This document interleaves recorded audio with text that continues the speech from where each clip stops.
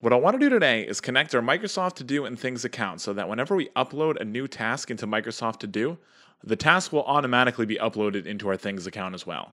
Zapier is a no-code tool that makes it easier for anyone to automate workflows across 5,000 plus apps. If you don't have an account, there's a link in the description for a free 2-week trial, so you can try it risk-free. Let's dive in. In order to get started with this workflow, I need to create a Zap by clicking the button on the left-hand side of the screen. Because I want Microsoft To Do to trigger a message in Things, I'll need to use Microsoft To Do as my trigger. I can find the app by typing it into the search bar and clicking below. The trigger screen will then pop up. I should click New Task as my event and then click Continue.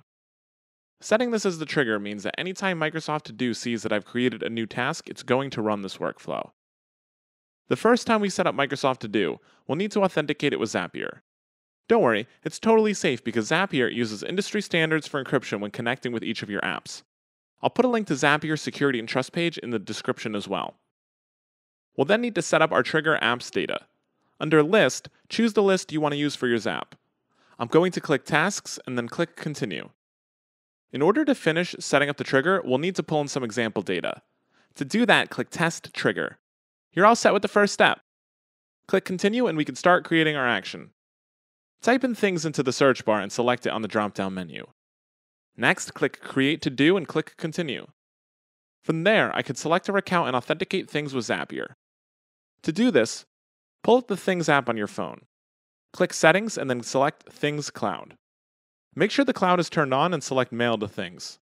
Copy the address that's listed in the gray square and paste it into the Zapier authorization screen. By the way, if at any point you get stuck, Zapier's got an amazing support team that can help you out. There's a link in the description to their forum post for this specific workflow.